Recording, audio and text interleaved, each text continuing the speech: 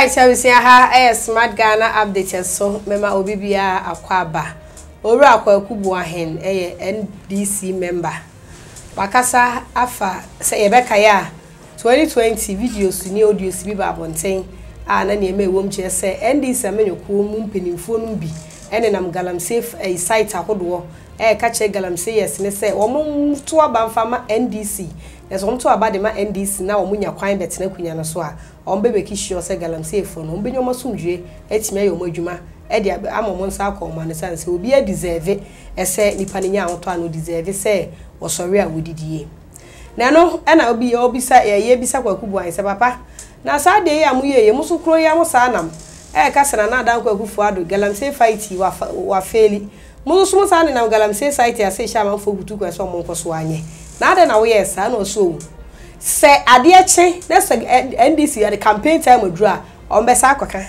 onu no ho ne nu no ho kira se wakogina okoka asan na ombe na o se Nana Addo galamsey fight ya so fight ye 2016 wa sha ase 2024 years mo wanti me fight o feli se poto o se anya bia o ko galamsey site na nka na nipa da se ni bia nyina hono na ka fight na successful and one go to obi a hono man ko ba ko jina mo ba ko jina kwa campaign da bi na mo so makọ to nipa ne de e wo so me campaign because e campaign time ti obi abedu obehu nipa bia e wo so ka bibi kire wo mo eti wo mu no mo onu ho ne omu no mo ho kira se wo mo kan saa ensem no na Nana Addo njintum se wa feli on feli ya ka mo ko galamsey sai ko man kwa nkoto sa akrofu ko ntinei se akonya ba no mo se campaigner obesa akọ akọye campaign foforo eno ache sowura Elvis Free Ankara ono so the director of operations ono so ye se oba be general secretary wakasa afa ensem bi amanfo Obinim no mo kan so no owura John Dramani Mahama jada omuntem se wom enya asem ketwa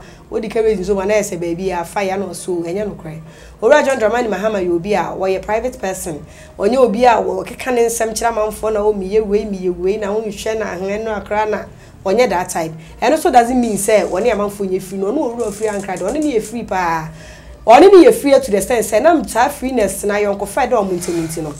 what the 16 months na se bosome mako edunsia esi wono me fasting and prayers say the owura John Dramani Mahama na sa fasting and prayers nyo owura Elvis Free Ankara kwa na yeyu o chema wo so invite asofo akukudam omo kasa nyamitie omo ewo ason na mekasa kire wo mo kan ho na sa 16 months no mo di si wo e dey fasting and prayers say the owura John Dramani Mahama na wo bisa say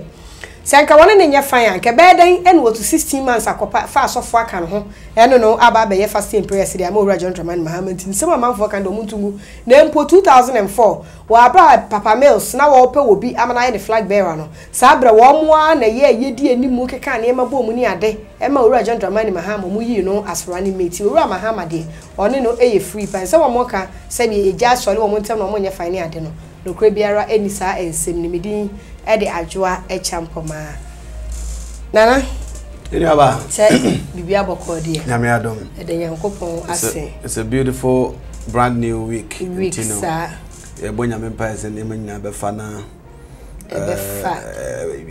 obi ani da so a wo hwe abrabo koso amano na week na especially mampeni wa shanti weje die we show sa confree ankona sante fo ati asemda kai mo anye ba na asemda no so nya asemda bi akwa asemda ye tie amana ba mu ana me kan ka atwe ba mu ka asemda die amanfo so mo te da be memu onu asemda abam okay ha we scene odi wani sem sa de pana ye kan ni okay enu ye ka all right yeah sure Kwaku Boahen ho na Kwaku Boahen we right say otumi kase obetumi akoye campaign tambia ope but ade ba ko ye nche no so no say Bible say wade nyina ho kwan na so nyenya na fatayen venue na wo ko no enye problem message ade ko na ye problem okay because no person o che say omampania fairly fight against galantina ono so ko yokoto nipa o no nti say ono fight enyeyi nso o fetch that shenkofo kutupa so mo nkoso nye na wa wi wasa abatifi anasa na afọ bebi sese wan na hunu nsuyi ifi sese asuban ya de kruma enyeyi okay obi anhye Kwaku Boahen se obi na ebe chere bebi onko na campaign na mo no the message a wo carry because you penny for to me do one say mokoko kwabroche Hawaii ne why Dubai ne amokọ kọjiji money no say no munsu anite a nke be ye ode nti se obi ikono ntumi nko na so say pia so mo che say asenti enten say if you say suba na ade a emwa because I was expecting say nke bi okọ na ode ne ma bi begu akọ ma na de nsempa e che so nso wo pepa so wo fight gala no so what ase e bia ye ba ye de hye begu akọ mu a ye betu sika ko sika na nyame de hye o se yentu tie betu na mo betu no with the adwene da ho na mo do ko ka say ye ba ma ba ye dwuma kra chan before net the one ka so ayema mbofo na to be a patriotic citizen no enema bi wo ma on hwese obi aye enye nanso isa ba bi a wugire nti no e wo so foaso me fi see the sa abra na track room a enya de beti aboa ti so obokoso akoso akwa enya kakra no a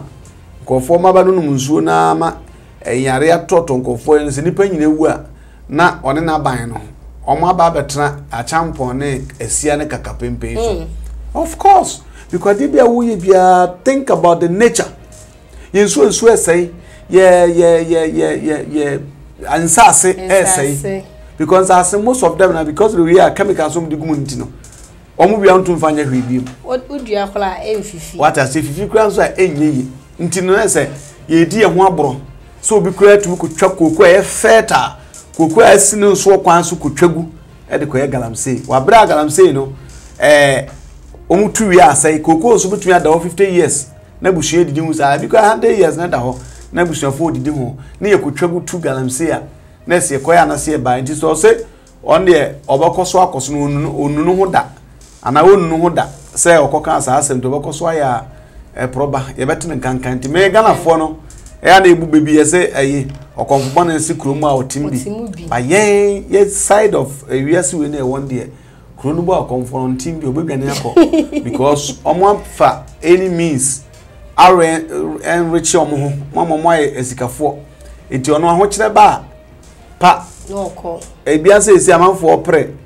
citizenship e wa America na other countries because we di abro wa ha pese ono free hako na so ade bia we bia kan so abo bia ne wo wo so an takrama fom it would be bone wa na adwan ko tana ko a day will come you come back and face the same thing because he who fights and run lives to fight another day in the eyes we took alana nyesika na what ko todo abruchi atrem nyankopon ye nyisi na twetwe to monye careful na remember this free ankra eso so say them so we try Jesus Christo we try papa na ba jita na we Yesu hono ade no be 16 months which is 1.5 years e dey fast am obi dey Yesu we na dey ka fast e wo wudo bebro which means 6 to 12 6 to 2 6 to 3 6 to 6 and they what dry fasting dey Yakopon be Yesu Christo be na ya dry Yesu oni maduani ni na me ni obeti according to history ni Bible ye kenkan no na ya dry fasting baby we ni dry say so anchirim say oye dry na so oye half na so oye 1 to 2 or so why fasting or never for 1.5 years. You know, there are things that I sometimes me tell you me owura a free anchor. Ye in any relationship down on Penny Dada Mahaman them. And they said 2014 where World Cup Brazil 2014 it was alleged and he was tagged to have used $100. The $100 to talk Kobe. As keep the change. Keep the change. Our brain means a blue chase $1 no one and one so be $100 to Kobe. We also keep the change there. Next dipano as ija on home dolibuchi pa so sabre na so na blaster for esike de kona yese kwense ndo so tinagma play it twice ya chair chese e betia to any it was a name be call so na ka man for expect say amampenda da mahama that time no kabikura investigations be koso na nka bia ada say be clear na say nya no kra na say no kra no ya ntesa de hu ya nse ya san kra promote nti such a person no so na fukura to on 10 years kra on share da nya we because odo katamfo nso nyina so etino me de so wakọ drive why fasting 1.5 years e dey asofo kan ho ni nyina ya de a o creating pressure because say there are some speculations there one amampanyin dada mama nya problem until this is the way till who say there's more joke to it than the reality cause nya dey free and cry minimum no obutumi aye fasting 1.5 years unim no way minimum no is crazy so and I'm so e Ghana ni yakoba Asia yes obi a won ne etifie no obeda 1.6 kura mo no odidi on to me fasting 1.5 years on to me oboa can be just to and rubbish the suspect suspicions now and speculations now because say no bampani e problem no it enya de kan try bi sa akwa nya nokura bi enim nya de obetumi fast 1.5 years etitia nya de obetumi aye so nsema o kama mampani agina tum say omo da so ye fine and there's no problem or say be betumi aka dance so ko gada spiritualist bompire na no bompire na to ba previous mampani na di nka ka bompire 16 and say months yes and dey ka ko nim kakra o say senka obepe ebias mampanya di anke no na ebias san na ka onko nwi ne wu na ebias mampani na be di me enye nsem bia mete a me Shatta say me time ho be because say bo say sweet talk and say say Robert talks that making or can be just to win some sympathy or some sort of